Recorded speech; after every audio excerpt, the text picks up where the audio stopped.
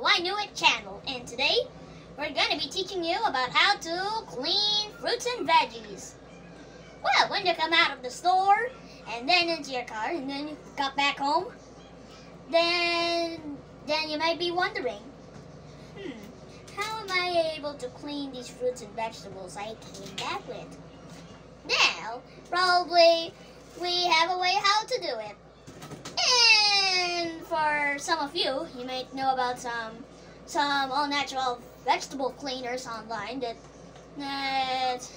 you can buy for a pretty penny, but there is a more easier and more cost-effective way. So instead of spending a few dollars on some stuff like that, now we have a way about how to make it more better, and plus it can be even more better than those weird little products online. Okay. Well, first, you obviously need to wash the fruit, of course. Well, by using a running tap.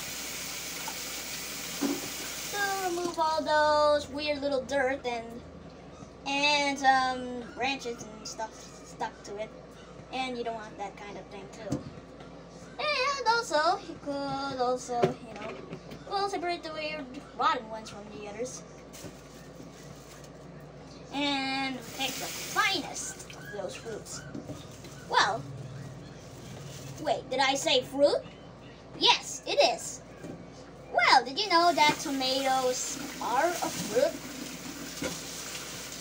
Well, probably learn more about tomatoes on my Tomato Vegetable Talk episode, and also check out other of my cool and learning episodes of our channel. Multi-vegetable talk is probably new kind of iknewitchannel stuff. Well, probably to clean your little tomatoes, well, you can use 3 different things. You can use some rock salt, that's what we're going to be using. Or you can also use some vinegar to also remove out the dirt. And also, you can use baking soda.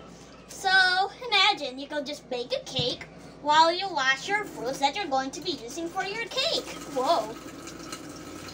Well, I guess we could give baking soda the ingredient of the kitchen award. I'm just kidding. Okay.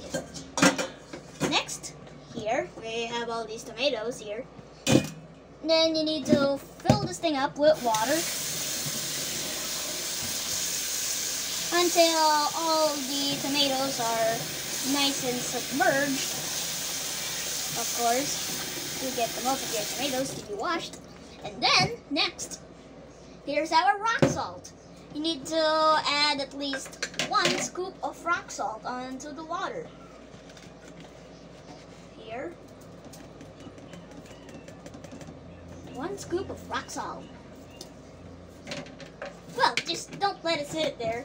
Instead, for the best cleaning, well, you can also mix it to make sure it's also dissolved into the water, and the water goes on to the tomatoes. And then, right after that, you can leave it to set for 5 to 10 minutes. So, here are the benefits of the rock salt kind of cleaning for, fruits and veggies. First is that